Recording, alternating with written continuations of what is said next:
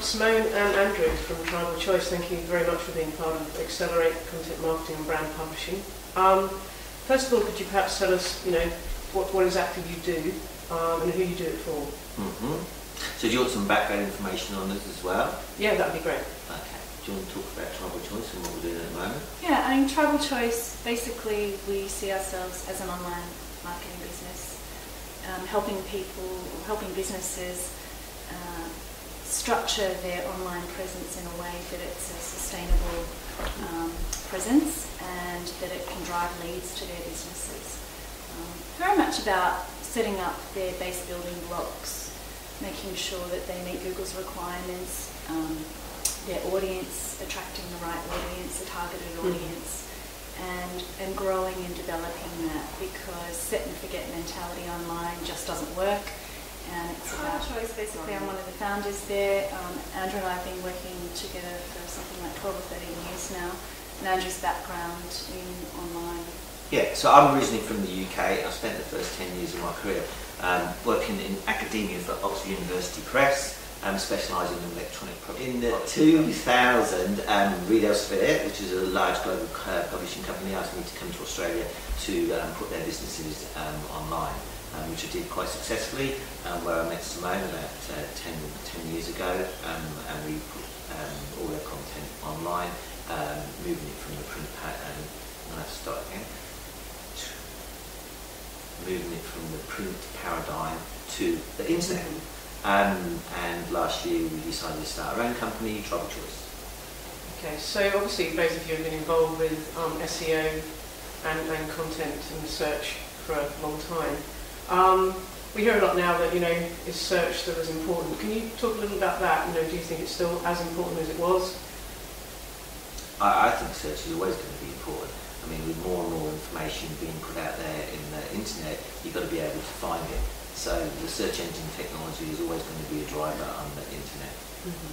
And it's going to grow. I mean, there's not that many businesses there that can't do without being online these days. And even manufacturing businesses, B2B, B2C, they need to be found.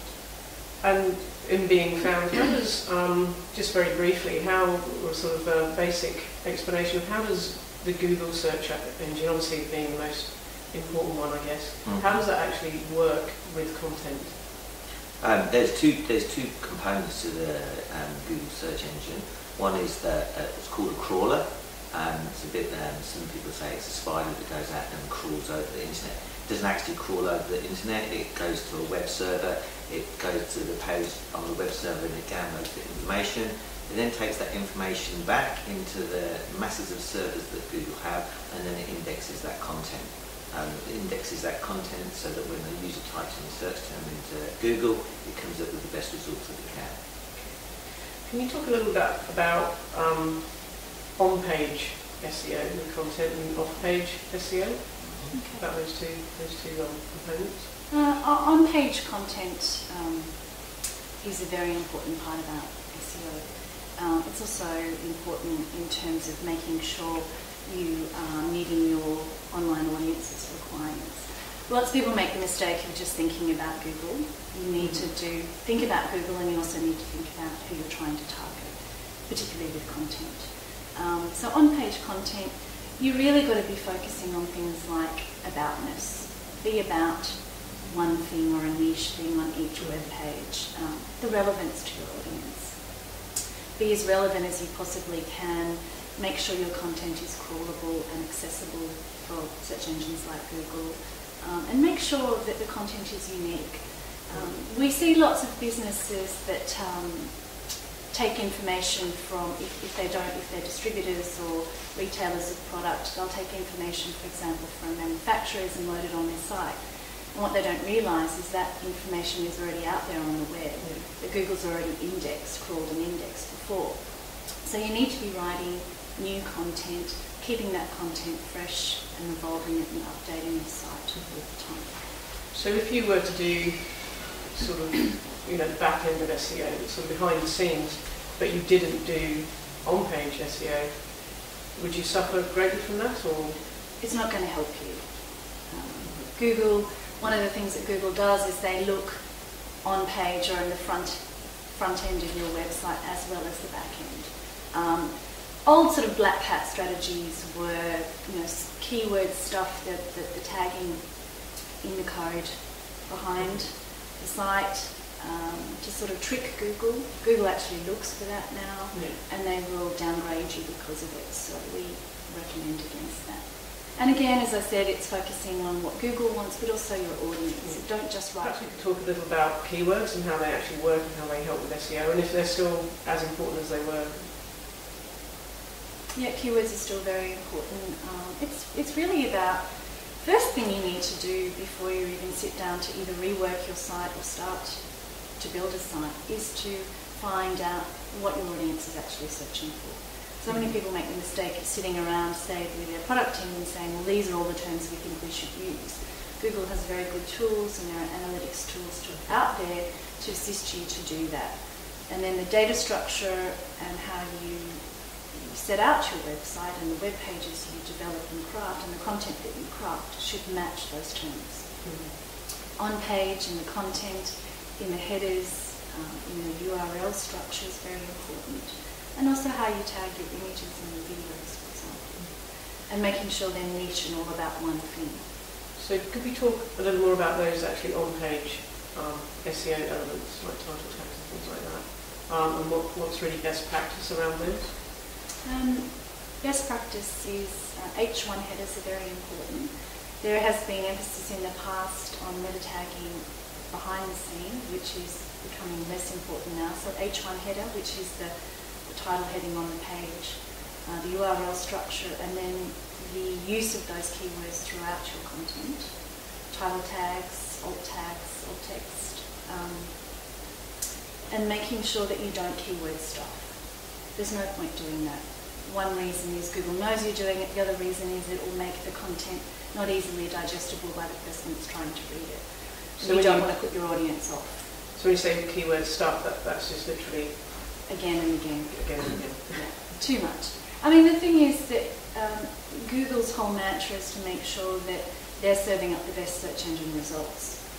And if somebody lands on your site, let's say you start to rank well in Google, people start landing on your site, but if they then leave your site straight away or bounce back out of your site, Google's going to look at that and see that you're actually not answering the question, the search question, and that's not going to help you. So that's why, again, it's really important, right for Google, but also right for your audience. So Google has a technology in place that where it can find the keywords in the paragraph, and how close they are to the beginning of the paragraph, how important it is to the paragraph, how important it is to the page. So, keyword stuffing, and there are lots of black hat ways of being able to go high in Google, and it's only for a short term. So when you're looking at your keywords, you've got to think, where's the most important place in the sentence or in the structure of the document to put those keywords. And then they have very good algorithms and technology in order to be able to work out how relevant that keyword is to that page. And Andrew, can you tell us a little bit about what goes on behind, with SEO sort of behind that the sort of page that people see in the actual, is metadata, is that no longer important, or? It's all important. I mean, there are over, I think that Google have now published, there are over 100 different things that they do, or things that they look at in order to be able to do a rank on that document, on that page. And so they take all the information back and then they put it into lots of indexes and then they churn it around and they do some of their magic on it to be able to work out what that page is about. But in its purest form, and the page should just be about one thing. And if it's all, so the aboutness of that page is just one thing, and you just concentrate on that one topic or that one item, and it will come to the top. It's also different types of content. It's just not the written word. So, content, YouTube video, for example, is extremely important. I think what people don't realise now is YouTube is a starting point for search now, not just Google. And Google owns YouTube, so they're supporting it. But there's a lot of business search, and not just consumer search as well, actually happening in YouTube. So content can be images, the written word. It's also about how you lay out the page. And video is very, very important because it's easily digestible. But it's how do you tag that video? Make sure you tag it that's relevant on the page. If it's about brake service, make sure the video is tagged as brake service, for example, if you're an auto mechanic. So Content's king, but but it has to be contextual content. So you can put all that content together. You have to make it contextual, and then you have to be able to put the SEO smarts around it so that the search engines can index it. Can we talk? We sort of touched on YouTube, obviously. Can we talk a little about the impact of social media and how that fits with search? I mean, it's a tool. I mean, it achieves a number of things, but because we're talking about content marketing here, I think it's a good means of getting unique information or unique content. So I talked about uniqueness before as being an important thing for search engines and for SEO.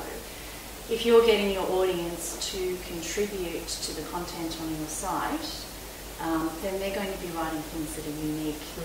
So it's going to give you good quality content, it'll give you inbound links, but it also, from a marketing point of view, gives you community or a sense of community with your business. Following your business, being involved in it, customer service, there's endless benefits. But from a content point of view, uniqueness is good. Can we just elaborate a little on inbound links that you just mentioned, exactly what they are, what they mean for search? It's basically Google's way of looking at your site to see, maybe you want to talk about how their algorithm works initially. What, on page? No, inbound links, the way that Google's algorithm was originally developed was about based on scientific theory of like scientific papers. So a scientific audit, group would develop some research, send it out there for peer review. Google originally built its algorithm based on that peer review kind of model. Yeah. So if you have other businesses or other websites pointing to your website, then they see that as authoritativeness. So it's like a vote sort of thing for you? Yeah, a vote. Like a peer review. A vote. Yeah. Does black hat SEO, do people still practice that, and does it work? Does it fool Google for a while, or? Not really, and it's not a good thing to do. It can fool Google for a short period of time because it depends on what the black hat is. I mean, there are a lot of people out there trying to work out ways in which they can spruik the index or get the pages found, and that quite quickly spreads out. But Google, they've got a massive developer that are looking at all of this type of stuff, and they close it down. But it definitely works in the short term.